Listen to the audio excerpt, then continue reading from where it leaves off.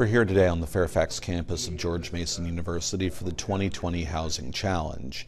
The purpose of today's event is to look at a variety of creative options for addressing the very serious affordable housing challenge that we have in the county. So today we'll be bringing together leaders in the housing industry as well as students to look at a variety of creative solutions facing three really specific components of the housing challenge. Number one is the challenge of communication on the issue of housing affordability. Second is bringing in non-traditional partners such as employers, other participants in our broader economy. And third is the challenge of bringing in faith communities and the use of their properties as part of the overall solution for housing affordability in Fairfax County.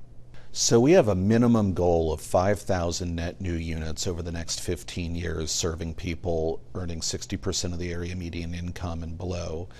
The brainstorming sessions, the policy hacking that people will be working on, we are hoping, we're expecting, will come up with out-of-the-box ideas that we can incorporate into our policy making to help us go beyond our goals.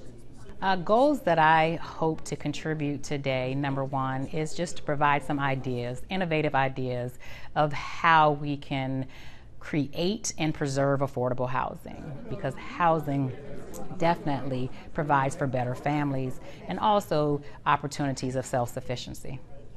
This event has been incredibly important in bringing together leaders from across the spectrum in order to identify new opportunities, creative, out-of-the-box thinking to help everyone in Fairfax County who needs a place to call home to have a place to call home.